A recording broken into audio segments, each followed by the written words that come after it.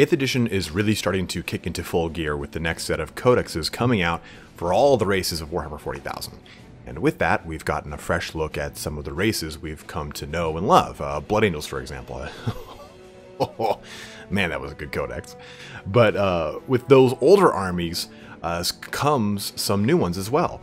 And the Adeptus Custodes have finally received their first full-fledged non-Forge World, non-White Dwarf codex. And this is a majestic time, as they are some of the coolest regal and enigmatic figures in the early and current Imperium. And in the earlier days of the hobby, they were mentioned purely in the fluff or in these beautiful illustrations of Space Marines decked out in heavily engraved power armor with these red plumes, the top helmets and such. They also had these glorious spears. But they were known as the Emperor's Guardians, a Legio Custodes. Today, though, we're going to cover their early history in the Unification Wars, all the way up to present day. And just as a heads up, if you're reading any of the Horus Heresy books, I might spoil some things from Betrayer, Master of Mankind, and other books. So if you're up to date, you'll be fine. But I wanted to forewarn you all. But without further ado, and I'm not even French, let's get into the Adeptus Custodes. We've talked about the Primarchs of many of the legions, or Adeptus Astartes, or Legionis, or Adeptus Astartes, and we've gone in about their gene seeds, their home worlds, etc. And things are very different, if not distantly similar, for the Adeptus Custodes. The Custodians of the Emperor are the consummate Praetorians, the Golden Brotherhood that always flank, protect, guard, and execute for their immortal Emperor. And over 9 feet tall, just like a standard Space Marine, these golden giants are almost regarded as myth more than fact. If we're to think of the history of all things Space Marines, they're even further back in the timeline than the Proto-Space Marines, the Thunder Warriors. And this does not by any means make them obsolete, and here's why, and this is kind of an important thing we haven't really touched much on. Technology in Warhammer 40,000 is in a rampant decline. Which is weird because you have all these sci-fi spaceships, Space Marines, and the future of Philips Hue and Lumen Globes. But this is a truly low point. The Mechanicum does whatever they can to recover recover technology, namely standard template constructs, or STCs as they're called, from before Old Night during what is called the Dark Age of Technology. That's when all these STCs came about. Now that sounds ominous, right? Like it's a bad thing? It's not. The Dark Age of Technology was humanity's absolute height, where they knew the most and were at the bottom. Like they knew the most, they were the most technologically advanced. Their empire expanded far and wide, and now we're at the bottom of the barrel. So this lends credence to the fact that the Custodes would be even more advanced than their Space Marine cousins. So we can go into the Thunder Warriors in another video if you guys want, but I'll get back on track here. So these are the very first of the Emperor's foray into genetically engineered super soldiers, the perfect weapon for the Emperor's will. And they're so far advanced that only a Primarch can really match their martial skill. In Betrayer, we have some of the other Marines, actually I think it's Word Bearers, actually dueling with the Custodians.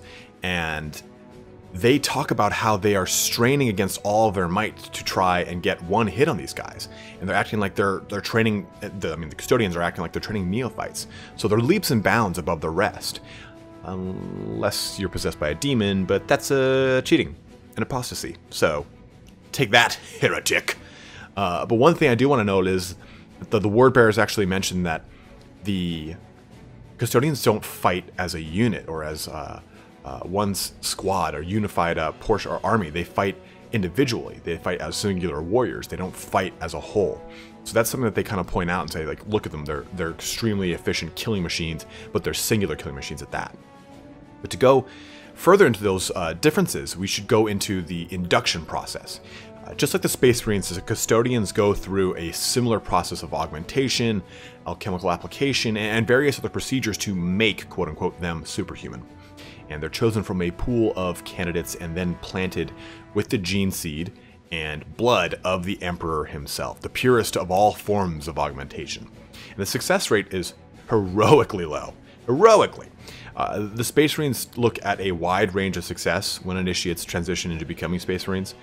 Their bodies generally accept the gene seed. Maybe one in several tens or maybe 100 accept it. In the case of the Custodes, it's far lower. Maybe 1 in several or 100,000. I'm sorry, 1 or several thousand. By this example, though, you have a fighting force that could never work on that level that the legions could during the Great Crusade. Even at its absolute height, the Custodians only numbered like 10,000. So it earns them the title, the 10,000, which is hauntingly unoriginal. But we have this echoed in Master of Mankind, where the Custodians or other personnel are constantly referring to the greater collective of Legionis Custodes as the 10,000. Even most of what we know is shrouded in a good deal of myth and hearsay.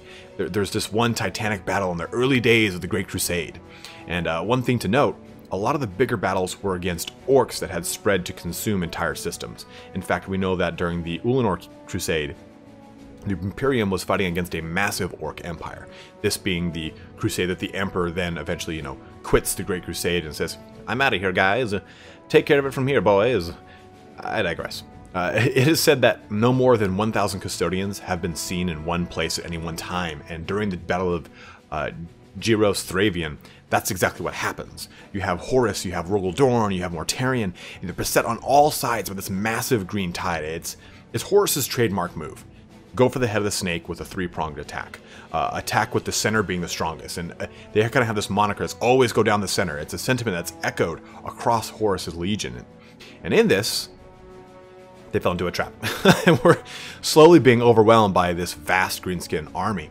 And the Emperor teleports to the top of a Gargant, think an orc titan, to kill their leader, Garkul. In doing so, though, he broke the back of the mighty orc Wa, and as his Custodians slaughtered over 100,000 orcs with only 3 dying. Wow. Each one's name, though, was written upon the Emperor's armor by his own hand. And there's a lot of that. There's a lot of tradition that carries over to the Grey Knights, this venerating of the honorable dead in a chapter, quote-unquote, if it could be called that, of an elite few. There's a lot of that kind of early day hyperbole that goes on here too, like 100,000 orcs fell before the Custodians, with only 3 dying. And it's probably as expanded as it is with the Battle of Thermopylae, with 300 Spartans squaring off against millions of Persians, when it was actually probably a smaller number. But you deal with it as it goes. It kind of adds to the space opera fluff of it all. But now that we have a baseline established of who the Custodians are, let's go deeper into their origins around the time of the Unification Wars. And it would probably make a lot of sense to start with the big question, what are the Unification Wars?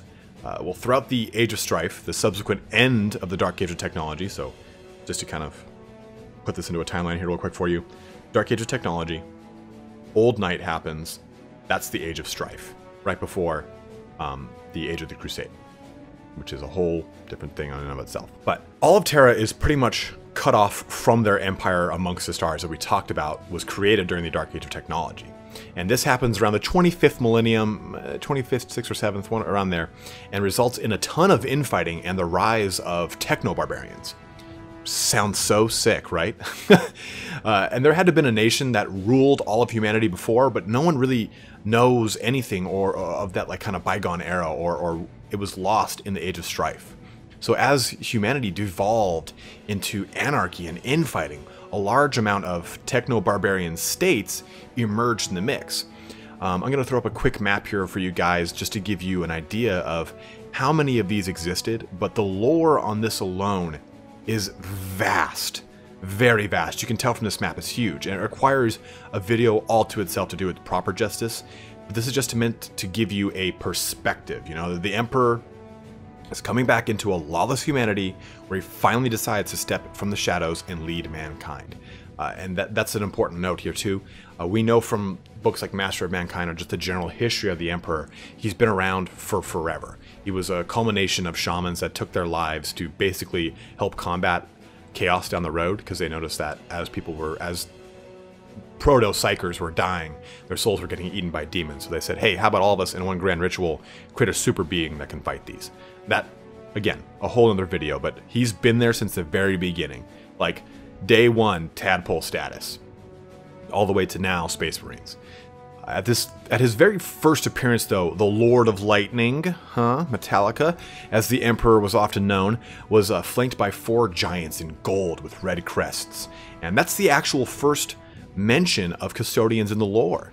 And from there, his Legio Custodes grows to not really a legion, but 40 or so, as they become the de facto generals and leaders of his army, as well as his personal bodyguard.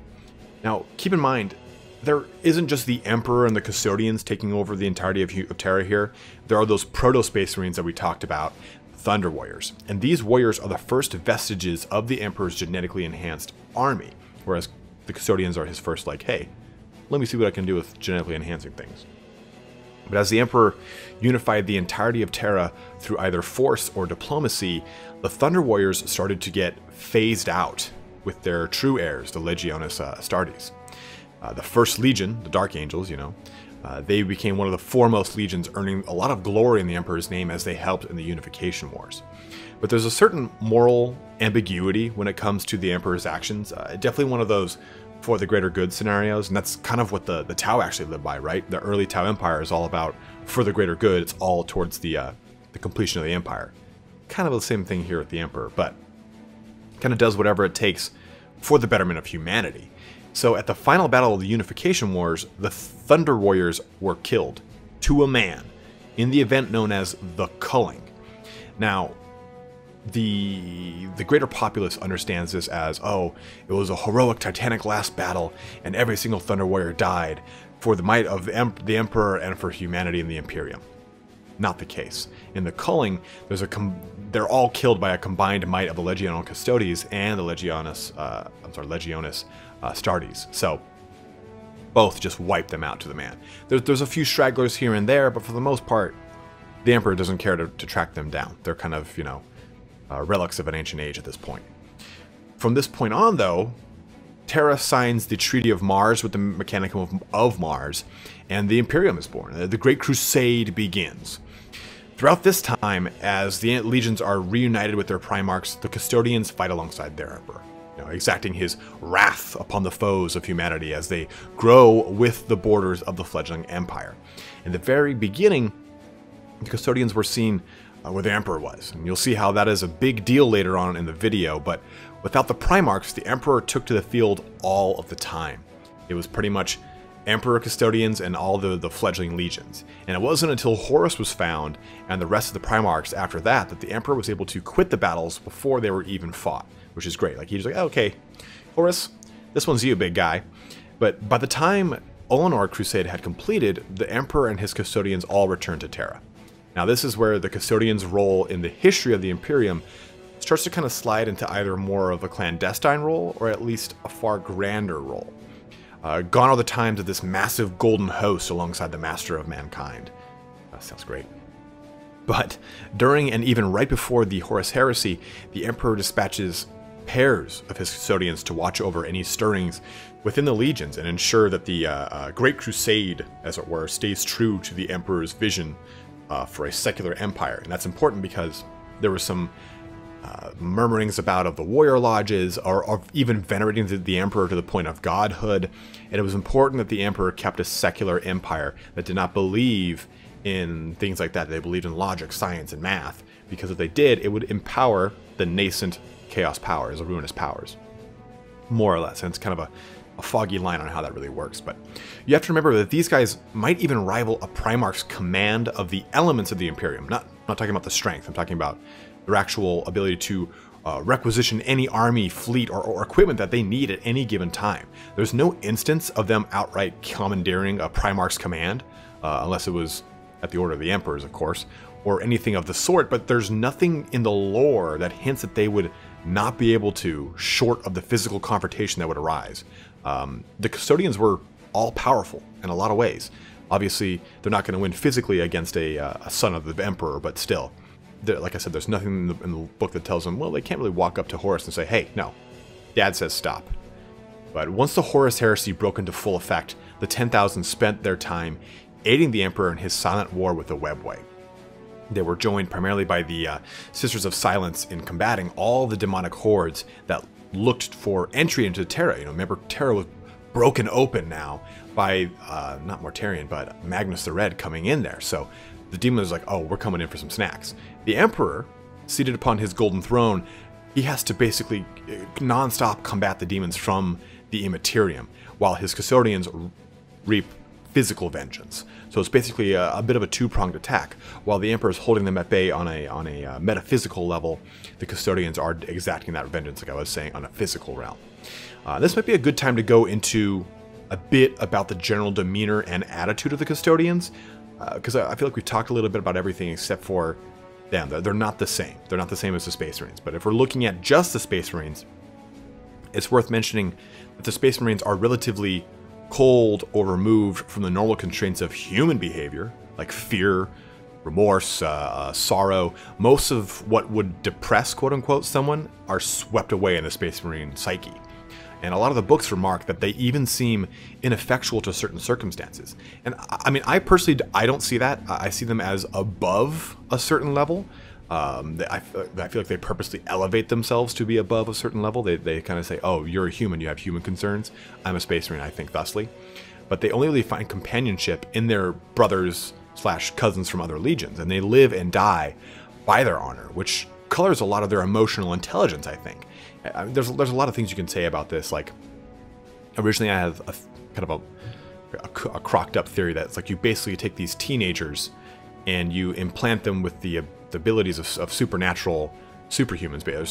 You make them superhumans, and they still have the mental and emotional intelligence and well-being of a teenager. It is, yeah, great. Your first Space Marines are going to be like that. After 100 years, sure, they'll kind of shrink out of that. But I would imagine the initial Space Marines have some emotional growth. It doesn't say anything about, oh, we injected them with the protozoa gland that makes it so it enhances their emotional intelligence. Like, there's nothing that talks about that. It gives them eidetic memory. It gives them multiple stomachs, multiple hearts, lungs that can process toxins. But nothing is said about the emotional well-being of a Space Marine. And that's not supposed to be like a let's go hug them, but it's supposed to be like a, okay, you don't just take a teenager and he's not a massive, like, war killing machine with only a circular or a singular mindset. He's going to have to grow into that. Now, custodians, on the other hand, sorry for that digression, are as cold as they come. And it's not to say that they're unfeeling, but it's to say that they have near no outward display of emotion, and they regard most emotional interaction as just insipid. There's this part in Master of Mankind where this child comes across a custodian. It's actually one of the main custodians, and another Space Marine, a Blood Angel. And it's this kind of brilliant display of how different the two are from just an emotional level. The Emperor himself is somewhat calculated as well, so this kind of plays suit as why this happens, but with his mind is always kind of on the bigger picture at all times. The panderings of a child, the least of his worries. So this is reflected in his guardians. The Space Marine, who is again a Blood Angel, actually has to step in and comfort the child because the custodian is so incapable of basic human sympathy. Like, the child asks him a lot of, like, deep and engaging questions, like, hey, are you the Emperor? He's like, no. Just blank, like, nah, dog, that ain't me. And he kind of pretty much is very curt and he's very crass with the child, but doesn't understand that that's something that you're not supposed to do to a kid because the kid doesn't know better. And this really has to do with the fact that the custodians go through such a rigorous process to become custodians, as the Emperor crafts them almost perfectly in his image. And you have this singular fighting force that is not meant for the wide-sweeping planetary wars that the Legionis Astartes fights. Instead, you have an elite paramilitary whose sole purpose is the defense of the Emperor, and their eidetic memories jam-packed with every bit of warfare, assassination, and every other means of killing a head of state. It's just all crammed in there so they can defend against any kind of attack. In single combat, they're monsters, always reaping huge tallies before falling, if at all. So the difference is quite palpable as you read more and more and more about these guys. But as the Horus heresy drew to a close, the 10,000's numbers started to dwindle. When the Emperor made his final gambit and teleported aboard Horus's battle barge, only a handful of the custodians were able to actually accompany their liege. Unfortunately, though, the Emperor was dealt a mortal wound by Horus and interred upon the Golden Throne. This brought immeasurable shame to the custodians as they swapped their red cloaks for black cloaks in both mourning and humiliation. And as Robogumin resurrected the Imperium, or Bobby G, he removed the ability for any one individual to wield the same power that Horus did. He rewrote the Legionis Custodes. So no longer were they the force they once were during the Great Crusade. He renamed them the Adeptus Custodes. This fighting force was relegated to protecting the Emperor of Mankind and the Imperial Palace alone. That's it, nowhere else. And they were the only personnel allowed within the Sanctum Imperialis, which is the Imperial Throne Room, where the Golden Throne resides. Now, although they were ashamed, they were not beaten or broken here. They still fought viciously for the Emperor, mounting multiple clandestine wars against usurpers, assassins, or fledgling plans for anarchy. Even as the Emperor lay in a constant declining state, the Custodians did their job, you know. They ensured that his vision stayed true, in whatever kind of small scope that they could do that. And something I didn't bring up is the level of connection that the Custodians had/have with the Emperor. Rather than having full-on conversations in the palace room, they would typically relive memories in their own minds, with the Emperor there to talk about the semblance of the memory on the discussion they were having. It's all very sweeping and dramatic, but also very telling of this relationship. Even the Custodians can't really piece together how the Emperor ticks when it comes to any form of these interactions, but they remain stoic nonetheless. You know, they're always kind of listening to the lesson, or maybe even questioning or asking questions to the Emperor, and it all just kind of seems very Aristotelian, as far as it's like, oh, you'll understand in time. And my theory is that even though the Emperor is comatose, relatively, he is still very much psychically active, and he imparts either visions or the same means of communication to his attending Custodians. In the 34th millennium, I mean, he gets the Custodians to aid in the removing of a future tyrant that is trying to take the position of the High Lord of Terra by getting the Custodians to bring the head of the Sisters of Silence to the throne room. So that tells me that he can make some sort of connection to them. You know, he jolts the head of the Sisters of Silence with a bit of head magic, and then bam, they go off the tyrants. So he's definitely still there, if only reduced in physical power, if not actual psychic power. Now in the 42nd millennium, we see a resurgent Adeptus Custodes. During the creation of the Codex Astartes, all of the Space Marine legions were limited to the chapters of 1,000 large Space Marines. The Adeptus Custodes still functioned at its full strength of 10,000 Custodians. With the resurrection of the Primarch Bobby G, the resolve, and I'm sorry guys, I say Bobby G because pronouncing his name every time pains me because I'm so bad at it. But the resolve of the Custodians was essentially restored. You know, they cast off their black cloaks, they took to the stars once more, and almost a full fighting force. 300 of their number stay behind. The companions of the emperors are called. The rest join Guilliman in a new crusade amongst the stars. The best defense is the best offense, is being an axiom that brought about the action to defeat the enemies of the master of mankind. You know, that's what they kind of prescribed to. They said, well, we can sit here all day waiting for them to come, or we can go bring it to their doorstep. And just as with the Grey Knights chapter, each time one of the Custodians falls, the bell of lost souls rings out on Terra, kind of commemorating their death. And remember, this was at one time the most deadly and feared of all fighting forces in all of the Imperium. Since the Crusade, they were, for all intents and purposes, purely mythological. Now you have this elite force lashing out in the enemy once more, and they brought their panoply with them.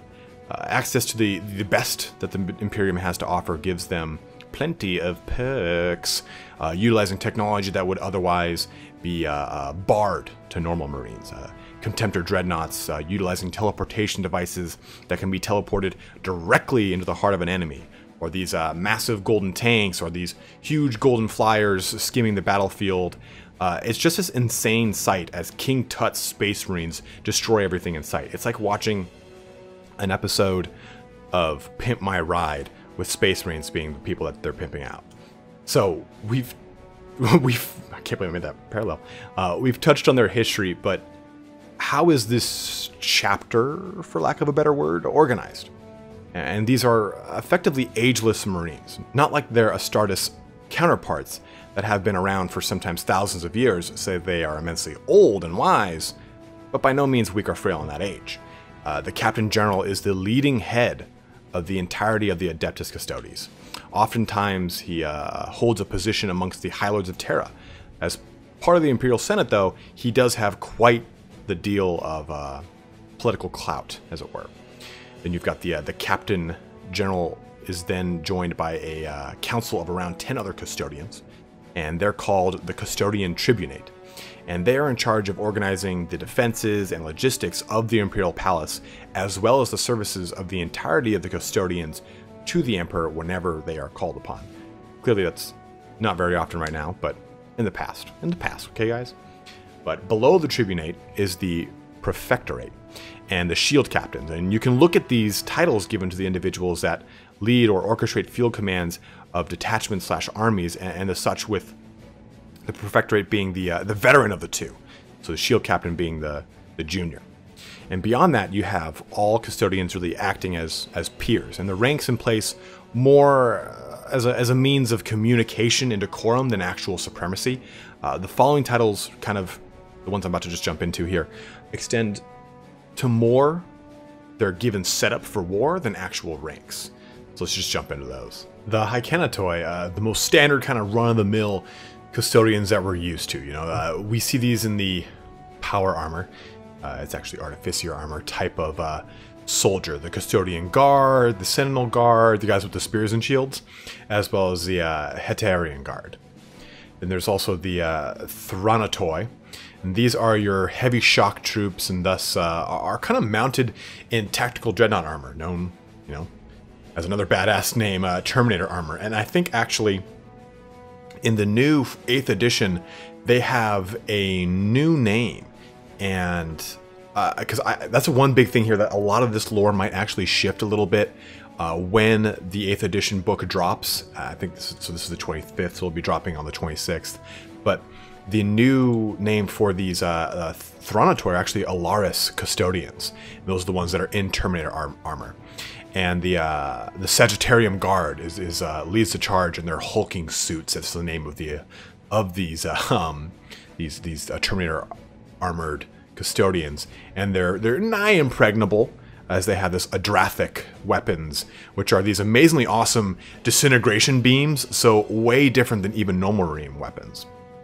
Then another delineation or rank, I guess you could say, is the Cataphractoi, and they're a bit different of a twist here as we move away from the standard kind of infantry style custodians into the vehicles. So the Cataphractoi are the pilots for the custodians.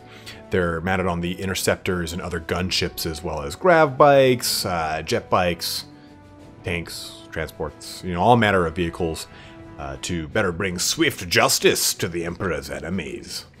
And you've got the Ephoroi, and this is the clandestine arm of the Adeptus Custodes. And we said that they're always trying to find any weakness in the Imperial Palace, right? Or discover any kind of means of assassinating the Emperor that they have not thought of. Well, the Ephoroi are charged with that task, essentially. They're sent out from Terra, and they try to create plots to assassinate the Emperor, so that the other custodians can help to guard against it, kind of constantly staying ahead of the curve as far as protecting the Emperor goes. And this sect of the custodians is so kind of like secretive and clandestine that it's hard to even tell where the Officio Assassinorum, which is basically all of your multiple assassin houses, starts, and the Ephoroi ends, which is really the intended effect here, I'm sure. But our last, again, delineation here is the Moratori, and they're probably the smallest division of the Adeptus Astartes, and they're the honored dead who walk. The Moratori are the revenant defenders of the emperors, the contemptor dreadnoughts that house the remains of a near-dead custodian that fell in battle. So still, very few custodians have fallen, and even then, less by means in which they could be interred within an Achilles pattern. I'm sorry, it's actually Achilles pattern. I was right the first time. Pattern contemptor dreadnought. There are some like 100 or so of these guys, but they're these ancient warriors defending the halls of the Imperial Palace. Phew! Covered a lot in this video, and I'm not gonna lie, it was pretty dense for what is usually a pretty light series of 40k videos. But I think it's important to talk about the Custodes, not just because they're about to get their new codex in the 8th edition rules, but because we're gonna start to run into them a lot more in our talks with the other Primarchs. And with that, I didn't want them to be these ominous gold guardians with spears in the background like the Imperial Guards in Star Wars. But hopefully you guys got a good idea, or at least a general sense for the Adeptus Custodes. If you want me to go into further detail about, say, the Unification Wars, the Techno-Barbarian States, or even the Thunder Warriors, let me know. The early Imperium is really a mess of lore, so I didn't want to dive into that tangent without a thorough amount of time put aside. But, as always, thanks so much for watching here today, guys. If you are excited about the Adeptus Custodes, or if there's any bit of the lore I left out or glossed over that you really enjoy, please just feel free to comment on below and let me know. Smash that like button like it's a heretic, and don't forget to subscribe. With some of this stuff changing here tomorrow, the whole entire lore might shift a little bit as we come, quote-unquote, up to date with what's going on in the Adeptus Custodes timeline. But have a good one, guys, and take care.